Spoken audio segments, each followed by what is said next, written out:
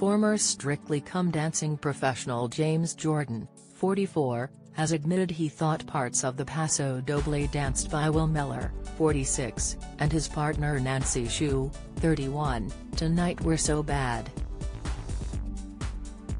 The former dancer criticized the actor's capework as he confessed he felt others were more deserving of a place in the Strictly final. Tonight was the Strictly semi-final, as celebrities and their partners took to the dance floor to perform two separate routines with the hope of seriously impressing the judges. Will and Nancy were the last couple seen battling for their place in the final, but not everyone was impressed by their performance. The pair's first dance was a Paso Doble to Un by Talbi Brothers, which prompted some criticism from former Strictly pro James. The star, who often shares his opinions on the BBC show with his 337,800 Twitter followers, shared his thoughts on the routine.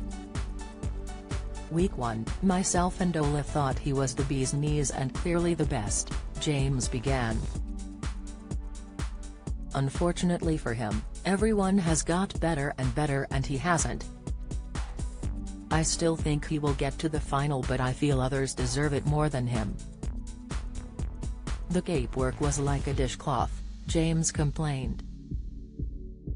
Sick, James wasn't the only person who was underwhelmed by the dance, as the judges gave it a score of 32, 7,9,7,9, which meant the couple had the lowest score of the night. Shirley suggested there were lots of things missing from the routine, while Craig agreed that Will's capework needed some fixing. After hearing the judges' comments, James went on to tweet, "Shirley was spot on with everything she said about Will.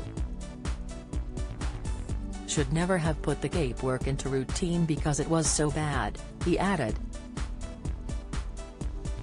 Plus the Paso is quite an easy dance and I feel he has fell at the last hurdle unfortunately. And I had money on him, James concluded with a frustrated emoji. Sick. Later on, Will and Nancy closed out the evening with their couple's choice dance, which earned them a much improved score of 38, 9,10,9,10. While the judges seemed to be on board with the energetic, retro number, James was not so convinced. "Can't believe I'm saying this because like I said he was my favorite to win early on," James wrote. "But I was bored and to be honest when I was watching I thought that's what I would look like doing street dance, and I'd be bad, and it was dad dancing, sorry. Not my bag at all," he added, before later tweeting, "He's the weakest left but the public love an underdog and I'm sure we'll save him." Sick, Strictly Come Dancing, the results returns tomorrow at 8:15 on BBC One.